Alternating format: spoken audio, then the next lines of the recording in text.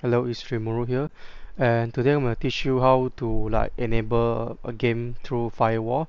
Like recently, there's this game they give free on Epic, and some Steam players having issue with it, and even some Epic play as well. This off-world trading company, where you launch the game and you cannot see the game lobby. So the solution is you need to enable the game, allow the game through the firewall. First of all, you need to search for firewall, like Windows Defender firewall, and then allow an app or feature through firewall, and then you might not see this here, so you need to change setting, allow another app, and browse the game and click on the offer exe.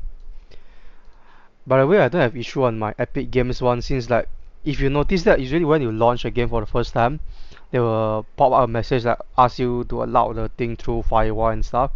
If the game doesn't do that, sometimes you might have issue connecting to lobby. So in this case, my Steam version of this game have this issue, so I have to go and enable it. So after you add it on, you should see it's called Offworld exe, I think. Yep. I think this one's from Epic. You need to enable this, like the public and private. Then now you launch the game, you should be able to enter the game. The multiplayer game lobby now. You can do this for other game as well. If you encounter other game, you can go into the multiplayer lobby and stuff like that. See, now I can enter the game. Well guys, thanks for watching. See you guys next time.